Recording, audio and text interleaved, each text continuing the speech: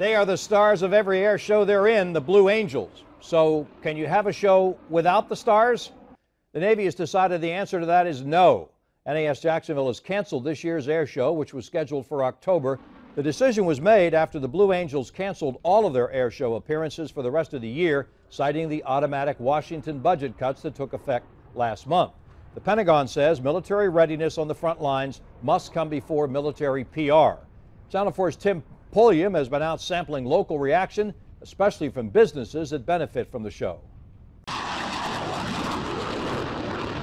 For more than 60 years, it's an event many people in Jacksonville have looked forward to. Every year. Since I was little, my dad used to take me. Touching generation to generation, the sights and sounds at Naval Air Station Jacksonville's air show, now silenced. I know, I've heard about it, and it's a shame because I wanted my boy so much to see it. My oldest one is 3, and he just loves things like that, and I was waiting for this year to bring him, and now it's not going to happen. It's not going to happen.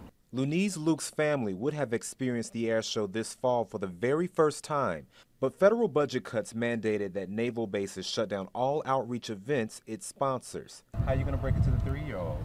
I don't know. Hoping I wouldn't have to. In 2011, NAS Jax says they spent $450,000 on the event. Now they will be able to save that money. Some fans say they understand the cutback. Why not? I mean, we all got to tighten up. You know, you've tightened up just like I have. They have to too. But businesses near the naval base were looking forward to the boost in sales. And it's a big draw. I mean, the roads are packed. And so, I bet your business is packed. Yes, it is. And not only that, but I get to watch it standing right here. Ray Frazier manages Tijuana Flats. He expects to lose more than $1,000. We enjoy seeing the crowd out here and the line to the door, you know, when it comes around, but unfortunately not this year. But we hope they bring it back. Tim Pulliam, Channel 4, the local station.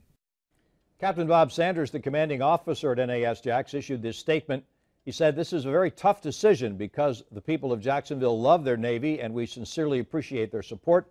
But our decision came down to priorities, operational readiness, and supporting the war fighters."